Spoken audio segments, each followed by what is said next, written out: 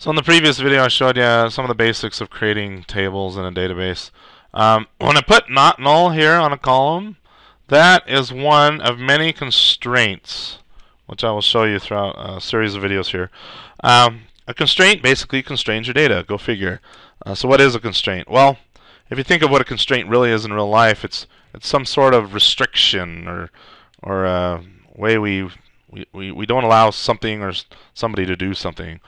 For example, I take my kids bowling, and I went up to the register and I said, "Well, I got my kids here, and can you put the bumpers up for the kids?" And so they asked me what my kids' names were, and I gave them my kids' names. And so basically, when my kids bowl the bowling ball down the alley, the bumpers come up and constrain the ball from going in the gutter. Now, there was another constraint that the bowling alley had. I asked them to put the bumpers up for everybody, including me, because my bowling skills aren't there.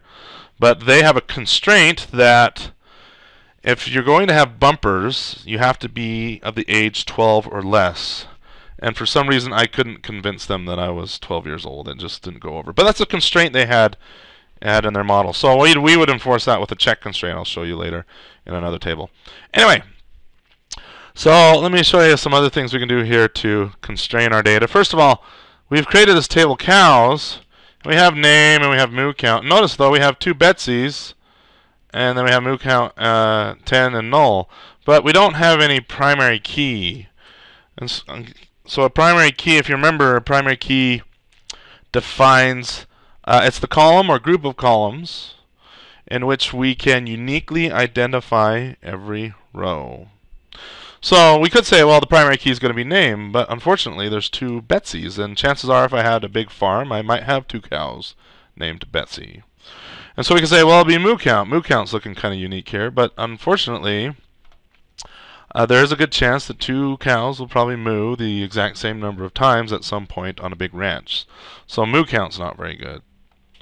Well, we could say, well, the combination of name and moo count would be the primary key. Well, that's better, except there's probably going to be two Betsy's that moo 10 times, or two cows with the same name that eventually they're going to have the same moo count at some point. So that doesn't work. So there's various things we could do in here, but generally what I've seen more often than not is we say ID, and we'll say it's an int. So now when we insert a cow, insert into cows values, we have to give a specific ID value here. So this cow could be 5, and name's Betsy, and moo count, let's just start out at 0 because brand new cow. Okay. Well, and then let's select splat from cows. In fact, just to keep from scrolling too much, I'm going to put that on the same line. Okay, so now we have this ID. Well, the problem with that is I can, sorry. I just hit a bunch of hotkeys that didn't turn out for me.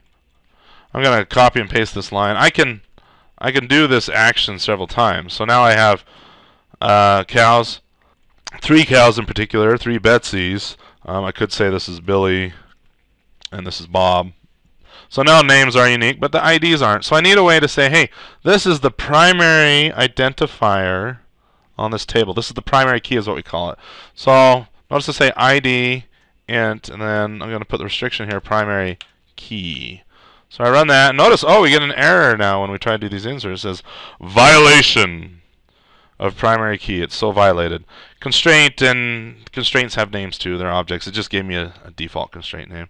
Cannot insert duplicate key into object DBO cows. Now if I go to Object Explorer and I look at cows here, notice ID, we get this primary key symbol, meaning or the PK as well. That means primary key. This is a special column, the identifying column.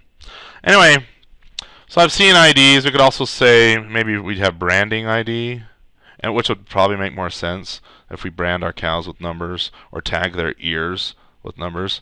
Then instead of just having some arbitrary ID in my database, I'd want to store the number that actually correlates with the actual cow instead of just some arbitrary unique number, just so I can have a unique row. Ideally, well, however you identify the primary key in your table, you're using something more intuitive than just ID. But I've used ID plenty. In many cases, you just have to come up with an ID to make it unique.